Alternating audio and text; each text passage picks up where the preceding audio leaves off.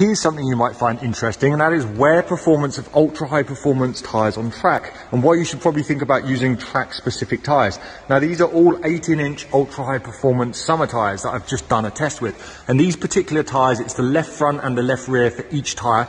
They've done a bit of dry braking, they've done curved aquaplaning, and most importantly they've done 3 laps of a very high wear dry handling track. Now the Yokohama, this is Yokohama Advan V107, it actually still looks pretty fresh front and rear. You can tell the front's had a little bit of work, but you could do some more laps on it and you'd be fine on the road. At the other end of the spectrum is this, the Bridgestone Potenza Sport. Now this tyre historically has had a hard time on very high wear tracks, it just doesn't seem to like getting really hot. And once again, it's kind of eaten the outer shoulder. But it's not just the Bridgestone that's had a really hard time.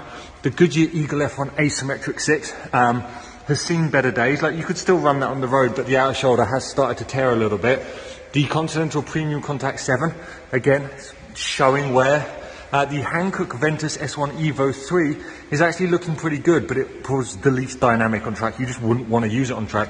Then even the fabled Michelin Pilot Sport 5. Now it's not the Pilot Sport 4S, and you can tell that because it's just not intended for track use, and when they get hot they do struggle. So when you're doing track days, or if you do like driving really hard on track, think about what tyres you're using.